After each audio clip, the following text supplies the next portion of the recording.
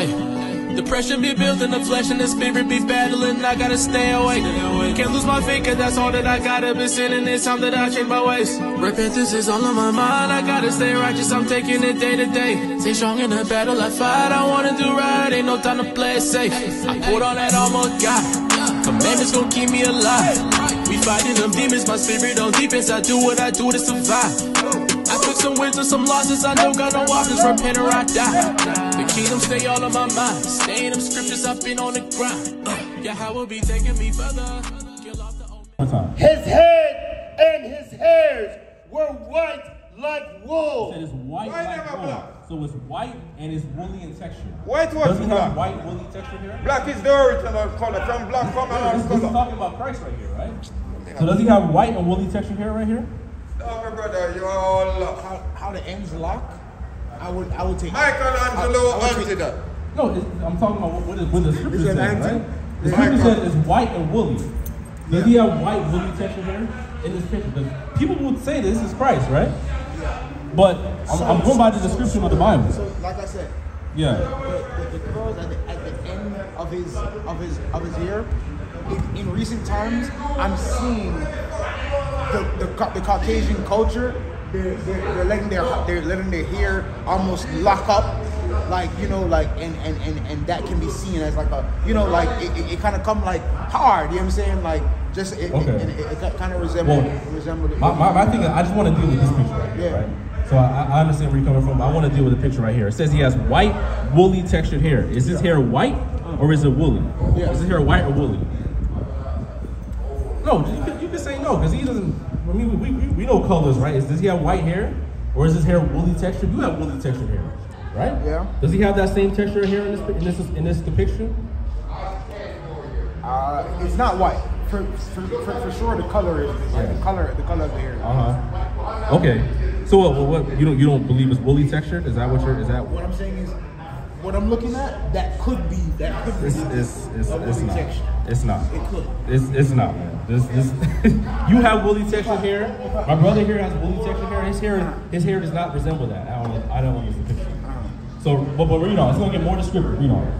His head and his hairs were white like wool, as white as snow. And his eyes. It says, and his eyes, right? Read on. Were as a flame of fire. So it says his eyes was as a flame of fire. What color is fire? Okay, so are you guys reading from his return? Like after his crucifixion. After his crucifixion in Revelation. That's what it's talking about. Yeah, so this is after his crucifixion. So it says that his eyes was as a flame of fire. What color is fire? Red. Right. Does he have red eyes here? What color is his eyes right here? They're pale blue. Pale blue, right? So that's one thing that does not line with the scriptures right there. So we got the hair, the texture, as well as the color of his eyes, right? But read on. And his feet. And his what? And his feet. That was going into his feet. Your feet is the same color as the rest of your body, right? Right? So it says, and his feet. Read on. Like unto fine brass. Like what? Like unto fine brass. Like unto fine brass. What color is brass, Joshua?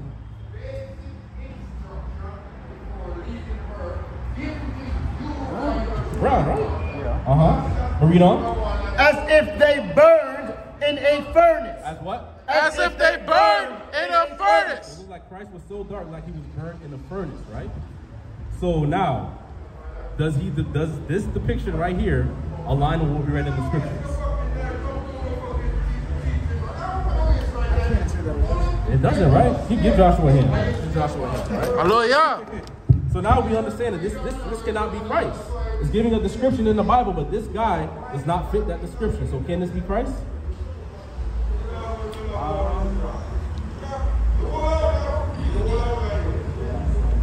As Christ walked the earth at a point in time,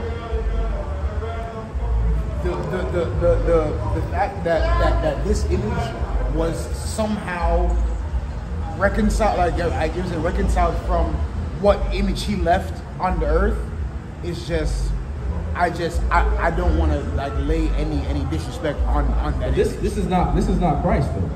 This is not Christ. This image should have no value. This image should have no value to you. And right now, what I'm hold on. what I'm having a hard time doing is denying Jesus Christ. This is not Jesus Christ. Listen. This is what we're being asked to respect. But why as should we the respect Lamb it? of God? Why should we respect it if Listen it's to not what in the No. scriptures? Don't ask me questions when I'm St. John 4:24. Right. Yeah, you can get that. St. John 4:24, right? Because we have to go by what the scriptures say. We can't go by what everybody else says. In no shape or form is any allied, you know what I'm saying, a sect gonna, like, you know what I'm saying, evoke any answer out of me that's gonna deny my Lord and Savior. But this cannot be your Lord and in any way. Hold on. This is the book of John, chapter 4 and verse 24. Read it out! God is a spirit, and they that worship him must worship him in spirit and in truth. And in what? And in truth! We have to worship God in spirit and in truth. So now you got to ask yourself a question. Is this image the truth of what Christ looks like according to the Bible? After what we just read, does this guy look like what we just read in the Bible? Because we have to worship God in spirit and in truth. So there has to be some truth from this picture to what we're reading in the scriptures. So we got to make sure that they connect. So is this image depiction line up with the Bible? And not to be combative. You understand what I'm saying? So you know what I'm saying, like, the answer that you're looking for, no, that doesn't like, you know what I'm saying, like, so yeah. Give okay. him brother hand. So okay, oh yeah, okay. Oh, yeah. So you agree that yeah. it doesn't align, right? So then this guy can't be Christ. If by what you're saying, if this scripture, this person, what we're reading out of the Bible, they don't match. There's no correlation whatsoever. So this person right here cannot be Jesus Christ, right? So there can't be no, my own Jesus. You have your own Jesus. I have my own. There can't be that.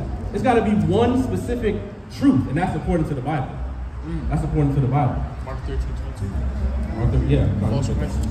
Come on. So now I want to show you that this was actually prophecy. That there would be people, or there would be pictures like this that people would think that this is Christ, right? Read that. This is the book of Mark, chapter 13 and verse 22. Read it out! For false Christ. For what? For false Christ. For false Christ. Read on. And false prophets shall rise and shall show signs and wonders to seduce, if it were possible. To do what? To seduce, if it were possible, even the elect. Even the elect, right? And we are the elect. So this image is created to destroy our minds, right? To destroy us, to believe that this person or his race, right, is superior, white supremacy, right? That's the reasoning, right? But we have to understand that the truth has to go by what the Bible says. And we don't find this description in the scriptures at all. So this can't be Christ. So Joshua, I just want to make sure that you're aware, right? Yeah, that this is not Christ. I mean, like, okay. I think Joshua needs to step on that. I think you need to step on him. Right. I think you need to stomp him out. I think you need to stomp him out. Right? I mean, if you don't believe that this is Christ, if you don't believe that this is Christ, you have to break that stronghold, man. You got to break that stronghold. So the next point I was going to bring out is, how do the day, you say, like the time in which the word was translated into widely understandable text. You know what I'm saying? Like, and where this image comes from. This image, this is an actual person, right? This is Caesar Borgia, right? He was painted during the what was the Renaissance area? Renaissance, 1400s. The Renaissance, right? And He was the son of Alexander the right, Pope. son of Alexander, Also, right? be aware that Jesus Christ was born a man. Like, so be aware of that. Yeah, So we agree. Jesus, that's his deity. You understand what I'm saying? We agree he was born a man, right? We agree that he was born a man. Yeah. So say the gentleman's name again. This is not Jesus. This is Caesar Borgia. That's Caesar Borgia. Caesar Borgia, yeah, you can look it up. And I've heard a similar name before, and I believe that the acts in which he did lead while he walked the earth, that could have been, that may have been the man who was slain and laid down his life. This is not Christ. For us as our Savior. This is not Christ. Because his depiction would have to match what the Bible says. That may be the guy that you know what I'm saying? This is the book. This is what you got to do, Joshua. This is the book of 2 Corinthians, chapter 10 and verse 5. Read it out. Casting down imagination. Doing what? Casting down imaginations. We got to cast down imaginations. This image of Christ, this is an imagination. Because we don't find this person nowhere in the scriptures. We got to go by what the scripture said. The scriptures holds value and holds weight over everything. Right? Read on.